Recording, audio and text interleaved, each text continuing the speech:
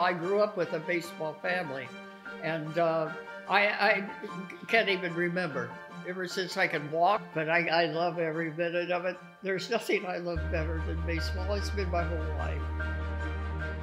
The biggest moment to me was when I put on my uniform. I couldn't hardly wait to get it on. I got it on. I thought it was the cutest girl that ever lived and happiest girl that ever lived. And there's nothing better than ever than going heading towards a ball field.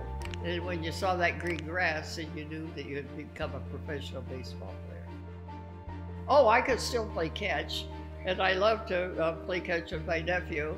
And it's such a great thrill just to be able to hear the ball hit my mitt. But I can still catch it as hard as you can throw it. Baseball is everything in the world, and if you follow baseball and feel and know the love of it and what it has actually done for people as far as being able to communicate with people, how to win and to lose, that's what baseball means to me. Baseball is life. So the movie came out, and wasn't able to tell the story about League of Their Own, the true story. So they made a television series of it, and I was an advisor. And I told them the true story of what happened in our league, and that there was gay, and there is gay in every parts of life. It doesn't only have to be in sports, but it's in every part of life that people are hiding, so afraid that they will be disowned.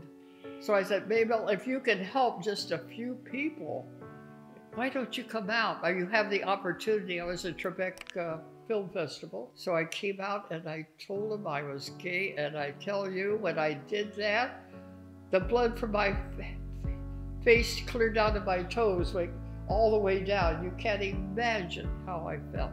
So anyway, I went home, and my family all came up to me and told me, Aunt Maybelle, it's not how your sexual life is, it's who you are.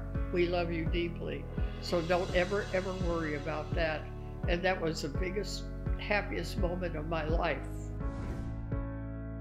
A lot of times I would be out, this young man started hollering at me, Miss Blair, wait a minute, please wait a minute.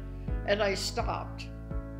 And he says, you don't know how wonderful it is and how much I appreciate that you came out and told them that you were gay, because my family now understands, and they understand, and thank you from the bottom of my heart, you made my day. And that brought tears to my eyes, and I've had several of the little girls and women in sports tell me the very same thing because they're afraid to come out. It has meant so much to me. Because it has opened the door, I think, even wider for more people to come out because they do know I'm gay. People will just realize that everybody has a heart and they have a feeling, and baseball brings that out in you.